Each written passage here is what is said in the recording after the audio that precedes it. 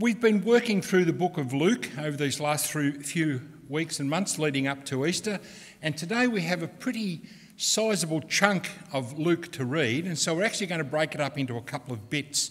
And I'm going to read the first part now, and Bob Wood will come and read the second part in a little while. So Casey, if you can put up that reading for us. So it comes from Luke chapter 18, and I'm commencing to read at verse 31. Jesus took the 12 aside, that's his 12 disciples, and told them, "We are going up to Jerusalem, and everything that is written by the prophets about the Son of Man will be fulfilled. He will be turned over to the Gentiles. They will mock him, insult him, spit on him, flog him, and kill him. But on the third day he will rise again." The disciples did not understand any of this. Its meaning was hidden from them, and they did not know what he was talking about. We continue our Bible reading from verse 35 of chapter 18 of Luke's Gospel. As Jesus approached Jerusalem, a blind man was sitting by the roadside begging. When he heard the crowd going by, he asked what was happening. They told him, "Jesus of Nazareth is passing by." He called out, "Jesus, Son of David, have mercy on me." Those who led the way rebuked him and told him to be quiet. But he shouted all the more, "Son of David, have mercy on me." Jesus stopped and ordered the man to be brought to him. When he came near, Jesus asked him, "What do you want me to do for you?" "Lord, I want to see," he replied. Jesus said to him, "Receive your sight. Your faith has healed you." Immediately he received his sight and followed Jesus, praising God. When all the people saw it, they also praised God. Jesus entered Jerusalem and was past Jericho and was passing through. A man was there by the name of Zacchaeus. He was a chief tax collector and was wealthy. He wanted to see who Jesus was, but because he was short, he could not see over the crowd. So he ran ahead and climbed a sycamore fig tree to see him, since Jesus was coming that way. When Jesus reached the spot, he looked up and said to him, "Zacchaeus, come down immediately. I must stay at your house today." So he came down at once and welcomed him gladly. All the people saw this and began to mutter, "He has gone to be the guest of a sinner." But Zacchaeus stood up and said to the Lord, "Look, Lord, here and now I give half of my possessions to the poor. And if I have cheated anybody out of anything, I will pay back 4 times the amount." Jesus said to him, "Today salvation has come to this house, because this man too is a son of Abraham. For the Son of Man came to seek and to save the lost." While they were listening to this, he went on to tell them a parable, because he was near Jerusalem and the people thought that the kingdom of God was going to appear at once. He said, "A man of noble birth went to a distant country to have himself appointed king and then to return. So he called 10 of his servants and gave them 10 minas. 'Put this money to work,' he said, 'until I come back.' But his subjects hated him and sent a delegation after him to say, 'We don't want this man to be our king.' He was made king, however, and returned home. Then he sent for the servants to whom he had given the money, in order to find out what they had gained with it. The first one came and said, 'Sir, your mina has earned 10 more.' 'Well done, my good servant,' his master replied. 'Because you have been trustworthy in a very small matter, take charge of 10 cities.' The second came and said, 'Sir, your mina has earned 5 more.' His master answered, 'You take charge of 5 cities.' Then another servant came to him and said, 'Sir, here is your mina. I have kept it laid away in a piece of cloth. I was afraid of you because you are a hard man. You take out what you did not put in and reap what you did not sow." His master replied, "I will judge you by your own words, you wicked servant. You knew, did you, that I am a hard man, taking out what I did not put in and reaping what I did not sow? Why then didn't you put my money on deposit so that when I came back I could have collected it with interest?" Then he said to those standing by, "Take his mina away from him and give it to the one who has 10 minas." "Sir," they said, "he already has 10. He replied, "I tell you that to everyone who has, more will be given. But as for the one who has nothing, even what they have will be taken away. But those enemies of mine who did not want me to be king over them, bring them here and kill them in front of me." This is the word of our Lord.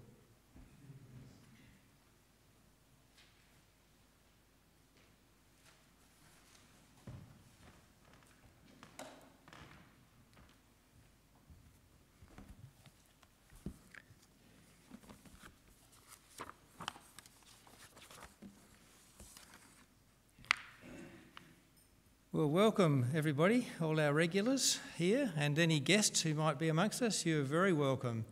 We're glad that you're here and we're glad to be here too. Before I bring the sermon, please just join me in a brief prayer. May the words of my mouth and the meditations of our hearts be pleasing in your sight, O Lord, our rock and our Redeemer. Amen. Well, last time that I preached here, which was back in the middle of February, in our series from the book of Luke, Jesus had just commenced his lengthy journey from Nazareth in the north, finishing his Galilean ministry up there, going south, going up in elevation to Jerusalem. And for the good many chapters in between, we've had this long and winding path to Jerusalem. Jesus has done many things and taught many things on this path as he's heading for Jerusalem. So last time I preached, he was just beginning this journey. Now he's just on the verge of going into Jerusalem. Not quite there yet, but these are the last things before Jerusalem. Next week, he will be in Jerusalem, but you'll have to wait until the sermon next week to hear what becomes of that. Remember, I began last time with Jesus setting out resolutely. He set his face, literally, to go to Jerusalem. He was determined to go there, and now he's almost there. Today we'll consider the final incidents on this journey. First thing from our reading is puzzling. So let's look together at Luke chapter 18 and verse 31 to 34. And it is quite a puzzle at first. Tells us there that Jesus took the 12, that is the 12 apostles of his disciples, aside and told them, "We are going up to Jerusalem." And he said this before. "And everything that is written by the prophets about the Son of Man will be fulfilled. He will be handed over to the Gentiles. They will mock him, insult him, spit on him, flog him and kill him. On the third day he will rise again." The disciples did not understand any of this. Its meaning was hidden from them, and they did not know what he was talking about. Now that's the real puzzle. These disciples we're talking about are the 12 apostles, Peter, James and John and the rest, the 12 mentioned back there in verse 31. They'd been specially chosen by Jesus at the beginning of his public ministry. They'd been with him almost full time for anything from 1 to 3 years. Throughout his public ministry, they'd heard everything that he'd said over and over. They'd witnessed many miracles of all sorts. They'd been with him constantly. They'd heard all his teaching as well. You'd think that more than anyone else, they'd know what Jesus was on about. Well, what is it that they did not understand? And see how this is really emphasised in that text.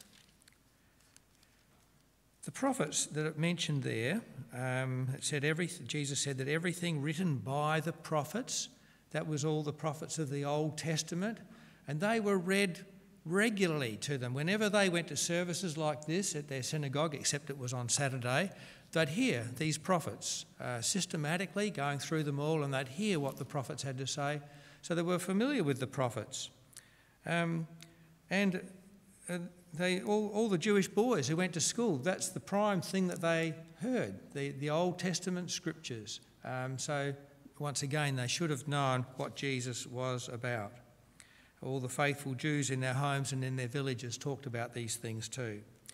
The Son of Man that Jesus mentioned is himself. It's his regular way of self-reference. And the Gentiles are the non-Jewish people, particularly the Romans, who were in charge at that time and ran the place. Jesus said that everything that the prophets of long ago wrote about himself was about to be fulfilled. And that involved being held captive, subjected to the Romans, mocked, insulted, spat at, flogged, and killed. And then on the third day, he will rise again, he said. That's a terrible message, I'm sure you'd agree. But is there anything hard to understand in those words? Are there any difficult words there? Are there convoluted sentences that they would have trouble working out what the meaning was? No, it's all very straightforward, isn't it? It's plain. So why didn't they understand? Now the puzzle is compounded when we realise that this is not the first time that Jesus had said such things to them. In fact, the first time was back in Galilee before he commenced this journey to Jerusalem. And we read of that in Luke chapter 9, verse 22, which I'll quote to you. This is the very first time. Luke 9:22, we read that he said to them all, this is just after Peter had confessed that Jesus was the Christ, that's the turning point.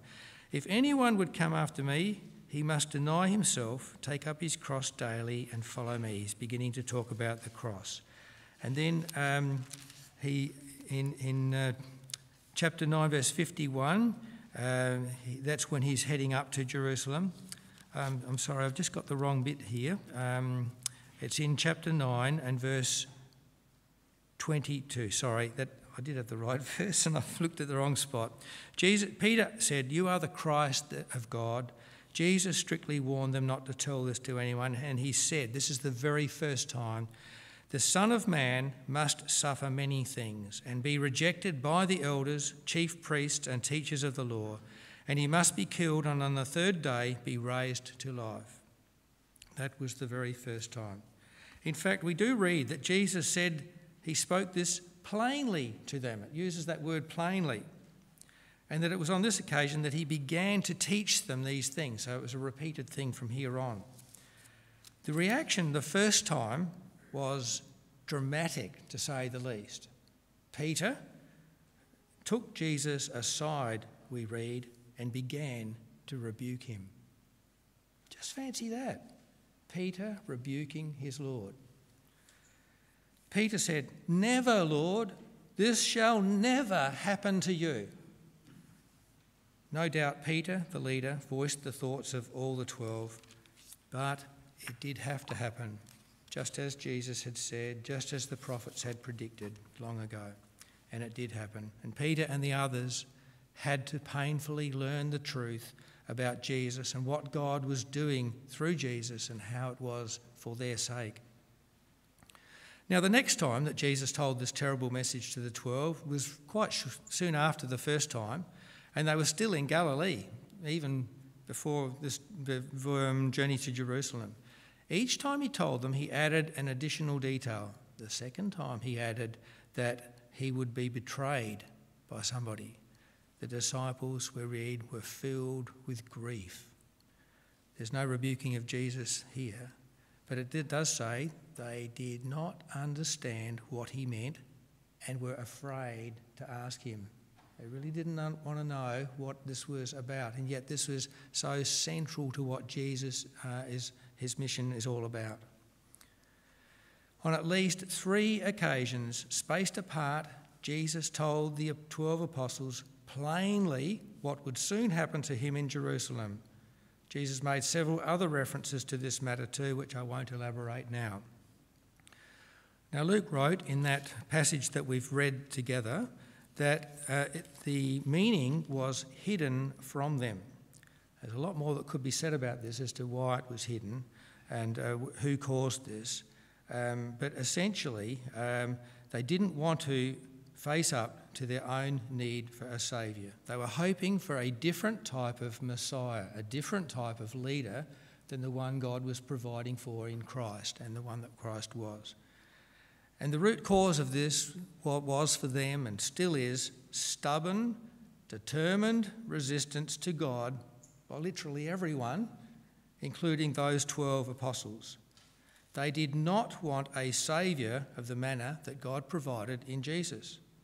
And it's not just that they didn't like the idea and would prefer something else. They resisted that with a passion. They wanted a great leader who would overthrow the pagan Romans, restore Israel to its former glory and prosperity, bringing order and peace, and with them as subordinate leaders of Christ. They were the 12, the ones he'd appointed, his associates and favourites. That's the kind of Messiah they longed for, not the way of the cross. No, definitely not. And they continued in this mindset up to the death of Jesus and beyond, even until they encountered the risen Lord Jesus. Now, there's even more to consider here. They didn't mind at all that Jesus was their Lord, their leader, their master, and that he'd come to rescue them, to save them. That was pretty good. But did their sins really require the crucifixion of the lovely, only begotten Son of God? Surely not. Each of them would have thought, my sins aren't that bad, are they? They don't warrant such a punishment, do they? Perhaps I deserve a smack on my bottom or time in the naughty corner or something like that, but not such a horrific, lethal punishment taken in my place by the pure and holy Son of God. Now, there are huge lessons for us here in this that we're considering. Number one, sin is that serious. The cost of our sins being forgiven is that high. 3, God loves us that much. 4, only God can rescue us. And finally, it needs God to open people's eyes to see the truth. And he does open people's eyes. But we must move on as we get to the next part of our text. There are 2 final incidents recorded as Jesus drew near his destination, Jerusalem. Firstly, from Luke 18, verse 35, we have this incident of Jesus restoring the sight of a blind beggar, whose name happens to be Bartimaeus. Despite the weight of the sins of the world on Jesus' shoulders, so to speak, and the cross looming ahead of him, Jesus had time for this poor man. Notice how different Jesus' attitude is to that of the crowd. All the crowd wanted was for this nuisance to be quiet, to shut up. But Jesus stopped, called Bartimaeus, asked what he wanted, and then did it for him. A miraculous healing. Jesus had compassion on the man and responded to his faith. And notice the wonderful outcome we read in Luke 18, verse 43, not only for Bartimaeus, but for the people around. Immediately, Bartimaeus received his sight and followed Jesus, praising God. When all the people saw it, they also praised God. So positive, and all the more so when seen against the ominous dark clouds gathering over Jesus and his disciples at this time. Jesus has time for you and for me too. Nothing in the lives of people of faith is too insignificant for him. Now, the second incident in the Jericho region, it's mentioned only here in Luke's account, concerned a man named Zacchaeus, who was in some ways a huge contrast to this blind Bartimaeus. Zacchaeus had a high status. He was probably quite wealthy and secure, while Bartimaeus had the lowest status in society and was probably dirt poor, constantly dependent on the generosity of others. But in another way, these two were both alike. They were both marginalised by mainstream society. Bartimaeus because he was a blind beggar, and Zacchaeus because he was a chief tax collector for the hated Roman authorities. Imagine how many friends he had. It's interesting that Luke puts these two incidents together in his account, and they're successive in his account. Of course, they did happen successively, that's why they're there. He wrote what happened. But it's an interesting combination of these two. They happened one after the other in the same locality. I think Luke wants us to learn something more about Jesus from this. Jesus is no respecter of persons. He deals with all, with rich and with poor, with those of high status, the mighty, and with those of no status, the lowly, and everything in between. What matters is faith, belief, trust in him. Let's hear Jesus' summary statement about his mission. It's in Luke chapter 19 and verse 10, just after the incident of these two incidents. He said, "The Son of Man came to seek and to save what was lost." What does this mean for us? Do you think of yourself? Do I think of myself as in some significant way lost? Really lost apart from Jesus' action? If so, take heart, because Jesus came for such people. But if you think you've got it all together, that you're in control and you don't need anything, and you don't need Jesus or his sacrifice, then Jesus is not for you. We each need humility. We need to really see our situation, how tragic it is, how empty, how meaningless and how ominous is our future in view of our sins. When we really see these things, then, wonder of wonders, Jesus came for just such people who are lost, just such people as us. And I hope that we see that includes you and me. Okay, well now we come to the final section of our Bible reading, known as the parable of the 10 minas. Mina is M-I-N-A. Now, a mina is a sum of money. Doesn't really matter how much. It's equivalent to about 3 months' wages for a typical worker back in those days, so it was quite some money. And in this parable, there are 10 servants, although the focus is only on 3. And each of these 10 servants is entrusted with the same amount of money, 1 mina. And each servant is expected to trade with that money while his master, who was heir to a kingdom, is away, and while he's receiving the right to rule that kingdom. Their day of reckoning comes, reckoning for these 10 servants, it comes when the master returns, having received the right to rule this kingdom, and when he begins ruling. Now, we're not left to wonder why Jesus told this parable at this particular time. We read in Luke chapter 19, verse 11, it says that he went on to tell them this parable, because he was near Jerusalem and the people thought that the kingdom of God was going to appear at once. So Jesus is countering this idea that it's going to happen straight away and there's going to be quite a long wait. He was preparing his followers then, and for us too, for a period of time, who knows how long, when we need to be steadily working for him in his absence as we await his coming and his inauguration as King of the whole world. Now, of these 3 specific servants, 2 were commended and rewarded, the 2 who had acted wisely with the money entrusted to them, but the 3rd servant had to face the king's anger. Luke 19 from verse 20. This other servant came and said, "Sir, here is your mina. I've kept it laid away in a piece of cloth. I was afraid of you because you are a hard man.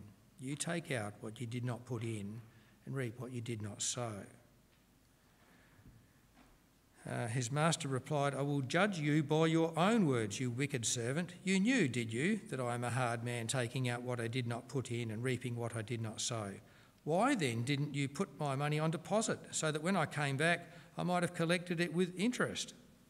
Now notice here that this servant, the third one, he had a negative view of his master, unlike the other two. He specifically says, "You're a hard man. You're taking out what you didn't sow," and so on. He called him a hard, unfair, demanding man. And in his own mind, that excused his laziness. The master, in responding to him, doesn't accept this description of him, but he just re-quotes that servant's words. And in fact, the master is not like that. He indicated that he would have been satisfied, at least to some degree, if the money had just been put in the bank so that it earned a bit of interest when he came back. But this servant hadn't even done that. The master said, "Throw that worthless servant outside into the darkness where there will be weeping and gnashing of teeth." Now, to gnash one's teeth means to grind your teeth or to strike the teeth together, especially in rage or pain. It's certainly not nice. It's easy to grasp the meaning of this parable. Jesus is the man of noble birth that the parable began with. He's gone into a distant country. That is, he's gone into heaven in the presence of God, the Father, from where he will return to take up his rightful inheritance, which is the whole world, and to reign as universal king, just like this fella did in the parable. He came back to receive his kingship. And his servants in the parable, well, that must be you and me, to whom he's given the money to use in his service until he comes back. What is this mina, and what did Jesus mean, put this money to work? Well, to answer that adequately would take another sermon, but I'll leave the question with you. What do you think it means? He's given us this money and he's expecting us to use it until he returns and there's a day of accounting. But there's one final thing in our reading that comes at the end of that parable. Luke chapter 19 and verse 12. We read, it told us at the beginning that as he was going into the distant country, that there were some subjects who hated him and sent a delegation after him to say, "We don't want this man to be our king." And this is left hanging until the end of the story, right down in verse 27, when finally he settled accounts with his servants, and he says, "But those enemies of mine who did not want me to be king over them, bring them here and kill them in front of me." Wow, what a dramatic finale and a dreadful fate for those ones. Is this gentle Jesus, meek and mild? Is this the same Jesus who loved the children and put his hands on them to bless them? Well, yes, it is. Of course, what we've read is a parable, a story, but its meaning is pretty obvious, isn't it? So, to sum up, the disciples, the apostles, and the people generally of that time, and probably ever since, have been looking for a different type of Messiah. Do we? Or do we see the true Messiah, the true Christ? Number two, they didn't take sin seriously enough, including their own sin, or especially their own sin. Do we? 3, Jesus stops for the one person who calls for his help, and he helps him. He saves that poor man. 4, Jesus reaches rich and poor alike, high and low, and he saves those who trust in him. And finally, Jesus wants us to be at work for him as we wait for his coming kingdom. Now, Jesus is not what the world expects. Very different, actually. But he is the coming king of the whole world. It is his, he is the heir to it, and he will come. Don't be among those who said, "We don't want this man Jesus to be our king," and then you won't share their dreadful fate.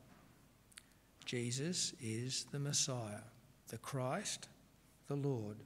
He died for you and me, and he lives for you and me. Trust him. Believe in him. Love him. Worship him. Please join me in prayer. Wake us all up, Lord, so that we're ready for your coming again. You are our world's rightful King. To you everything belongs. May we all be counted among your blessed people. In your name and for your sake we pray. Amen.